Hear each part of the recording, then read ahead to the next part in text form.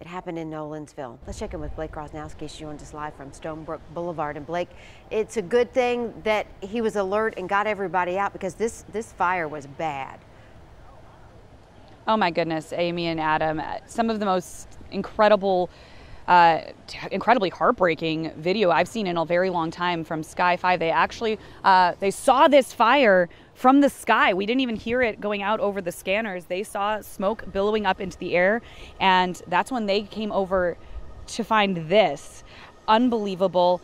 Here on Stonebrook Boulevard, around 6:15, I'm told that the adult son who lives with his wife and a child in the lower floor of this home on Stonebrook Boulevard woke up, ran upstairs to tell his father, mother, and another child that the house was on fire and they all needed to get out. So 6 people all together, they all rushed out. They were able to grab the family pets, and everyone, including those pets, was able to get out okay, thankfully. We are happy to report, but obviously this home completely destroyed here on Stonebrook Boulevard.